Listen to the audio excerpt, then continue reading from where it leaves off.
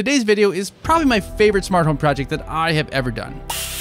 See, we just got a robot vacuum, and it's great, and we love it, but what my wife doesn't love is that the charging station is big and it sits outside in the kitchen. She wants to put the vacuum in the closet, but if we do that, we can't run the vacuum on a schedule because the door is closed. So I solved that problem in our latest edition of How to Please a Woman with Home Automation. The solution, obviously, is to automate the closet door. Now, there are not a lot of out-of-the-box solutions for this. Yes, there are some electric door openers out there, but they are crazy expensive, they're large, they're not designed for bifold doors, and they don't integrate with home automation hubs. So I really had to MacGyver the heck out of this thing, and I spent an embarrassing amount of time trying to figure out how to get this to work. But now that I've wasted my time on it, I have actually a really great solution that you or anyone handy can do with tools you have around the house in just a couple hours for about 50 bucks. So let's get into it. First thing we need is some type of motor. I was originally thinking of using some sort of actuator, but with a bifold door, the door needs to bump out first before sliding along the track, so an actuator was not going to work very well. What we really need is a motor that does a quarter turn with a decent amount of torque. Now, I was struggling to find something until one day I was in my utility room, and there it was, a quarter turn motor with a lot of torque. Now, I don't want to use my Zeus Titan valve shutoff for this project, but I did a search and I found this Jinju Zigbee Wi-Fi water shutoff valve that might work. Now, I had my doubts, but for 30 bucks, I figured I'd give it a shot. Fortunately, it worked out great. Its size made it really easy to mount inside the door, and it has just the right amount of power and speed to do the job. So with that piece figured out, we can go about building our masterpiece. Now, I went through a lot of testing and a number of prototypes, and I spent a lot of time wandering aimlessly through Home Depot to figure out how to do this. Now, I'll spare you the hours of frustration, but this is what we wound up with. Essentially, what we're making here is a motor with an arm and a wheel that will slide along a track to push the door open as it turns one way, and it will pull the door closed as it moves along the track the other way. The other key to this project is that the door needs to be able to open and close manually when the motor isn't being used.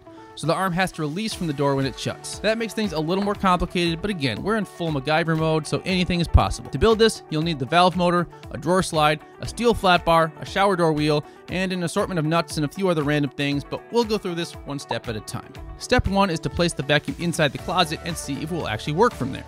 I didn't do this step and I got lucky, but I highly recommend it so you don't waste a bunch of time. Step 2 is to mount the valve motor on the inside of the closet. Now you need to mount it so it hangs down below the door frame, and that the pivot point of the motor should be just inside the inside edges of the door, as you can see on this top-down model I built for testing. As a mount, I used a 12-gauge galvanized heavy strap tie you'll find in the decking department of your Home Depot, and I drilled some holes into it so I could mount the motor at the bottom with nuts and bolts. Then I drilled a few more holes in the plate to mount it to the studs inside the closet with wood screws. I started with a thinner piece of metal and it had too much flex in it, so make sure you get the 12 gauge to make it work best. Next, measure the distance from the pivot point of the motor to where you want the arm to hit the door to push it open. You want this pretty much as far out as possible to give the motor the most leverage. It's science. Now take the motor back off. Drill a 1/4 inch hole into a 1/2 inch by 1/8 inch thick plain steel flat bar. Cut the bar in half at the middle of that hole. This will create a notch that will hold the bar tight to the motor. Then use the measurement you took from the inside of the closet and cut the bar to length. But for my door that has 11.5 inch wide panels, I wound up with a 9-inch bar. You can use an angle grinder if you want a fun spark show, but a hacksaw works just fine. Be sure to file down any cuts and holes to avoid any boo-boos. Alright, next on the motor, loosen the nut holding the little valve arm onto the motor enough so that you can slide the new flat bar arm underneath. Mark where the groove on the short arm meets the flat bar. Now, drill a hole in the middle of the flat bar at your mark to fit a small bolt that will hold it in place. Finally, drill a hole at the end of the bar to hold the little wheel. I'm using the shower door wheel I found at Home Depot that fits perfectly in the drawer slide track we'll be mounting on the inside of the door. Now we can assemble the arm and motor and mount it back up on the wall inside the closet. This nut and bolt will allow you to make some adjustments after the motor's already mounted in the closet, but make sure you use a lock washer with the nut to hold it tight after you make your adjustments. So that's it for our door motor. Pretty sexy, I know. Now we need to add a track to the door for the arm and wheel to slide along. For this, we're going to chop up a drawer slide and mount it on its side. But first, we need to figure out where to mount it. To do this, I lathered the wheel with ketchup and ran the motor so it would leave a mark exactly where to place the track. There are probably better ways to do this, but I'm really hoping for that big Heinz sponsorship cash. Note where the wheel first hits the door and where it stops. Now we need to cut the drawer slide track to length so it's long enough to cover our ketchup trail plus the length of the angle bracket we're going to use to mount it to the door. Again, a hacksaw works just fine, but welcome back to the spark show. After cutting the track to the right length, I cut a slot in the angle bracket using a drill bit and a multi-tool, so we had some leeway to adjust the track after mounting the track to the door. We used anchors here because I have a cheap ass hollow door. You can also see that mistakes were made, but we're stronger for it, and you should be able to avoid that by following these instructions. Once you mount the bracket in the motor, run the motor to see that it works.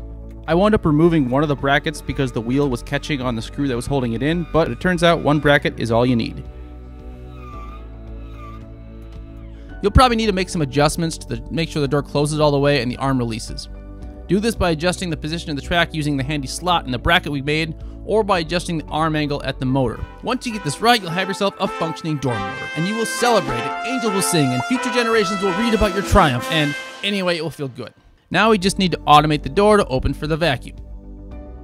For our automation, we want to automate the closet door to open at a certain time, then run the vacuum, then close the door when the vacuum returns. Now this is easier said than done. The Ecovacs D-Bot X2 vacuum I have is Matter capable, and once Matter is implemented and there's a Matter hub that works with vacuums, this should work a lot better. But for now, there are a number of ways we can do this. If your robot vacuum does not integrate with your home hub, the easiest thing is to automate your door to open at a certain time with your hub, then set your vacuum to start running a minute later in the vacuum app.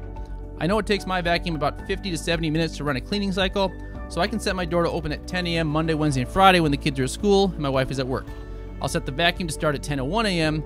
and then have the door automatically close 90 minutes later at 11:30 a.m.